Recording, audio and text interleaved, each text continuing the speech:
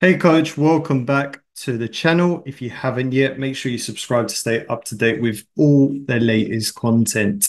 So in today's video, I'm going to be talking about something that most trainers in this industry don't have. And this is an area of a lot of trainers' business that I work with them one-on-one on. Okay, so if you watch this video and you want to get in contact with me or you need help setting this up in your business, then visit the description below the video. There's a number of ways that you can communicate with me and get in contact with me to get my one-on-one help. So today I'm going to be talking about the parent and player agreement for one-on-one or small group training. So when I work with a coach privately, or when coaches join our accelerator program, one of the most common problems that they face with customers that they work with is they don't have an agreement in place. They don't have a training contract in place. So what we do at our company is we help coaches to build those systems so that the business can be a bit more stable and so the coach and the business is protected. Now, something that we focus on, and the purpose of this video, I'm going to share with you four very important areas of a parent and player agreement that you need to have within the agreement are the following. Okay. So the first one, when you're creating a contract for parents to sign that join your program, the first thing that has to be included into the contract is the code of conduct. So essentially, the code of conduct is the parent and player behavior. So what are the expectations of the player? What are the expectations of parents when they watch the session, when they drop off their child, and when they pick up? Okay, so a couple of really important things that you need to include here is think about what you expect from the player during the training session, what you expect from the parents when they're dropping off their child. So making sure that they're dropping off the child on time to the training sessions, making sure that they pick their child up on time, because if you have back-to-back sessions, that could affect your next session if the parent isn't picking up the child on time. So code of conduct should be included in your parent and player agreement, your essentially your training contracts that state what are the behavior expectations from the child, so from the player. So as a coach, do you expect the child to train hard, listen to you, be coachable, do the homework, arrive on time, give 100%, listen? If you're doing group training, be a good team player. Okay, so you have to include all these expectations into your agreement. Right, so the first one is code of conduct. Now, the second thing you need to include into your contracts are the commitment and participation of your customers. So the commitment is essentially, when does the contract start and when does the contract end, and making sure that your customer understands that being part of this program is a 3, 6, or 12-month commitment in the program. Okay. Now, participation is, right, what is that child or what is your customer, your players, going to be participating in? Is it one-on-one training? Is it small group training? Okay, so parents have to be really clear about this. Now, I'll give you a very quick example. I worked with a coach who created his own contract. Now, a problem that he had with a customer, okay, and you might be able to relate with this, is that the coach created the contract and the customer signed the contract, sent it through, But what happened is there was a miscommunication, and I'm going to get to the third point about what program that player was participating in. So where that coach was putting the player into the small group training session, that parent thought that they were buying into one-on-one training.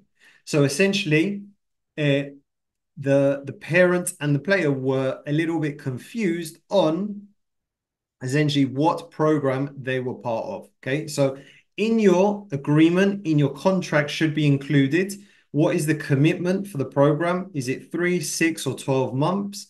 And what participation of the program will that child or will that player be participating in? Is it one-on-one? Is it small group? Is it a camp? Is it a clinic? Okay.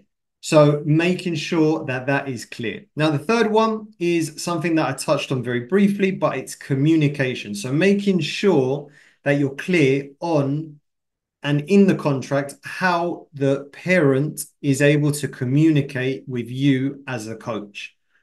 So to give you a very simple example, there's two ways a lot of coaches that we work with communicate with their customers. First one is they will create a WhatsApp group and all the communication is done through that WhatsApp group.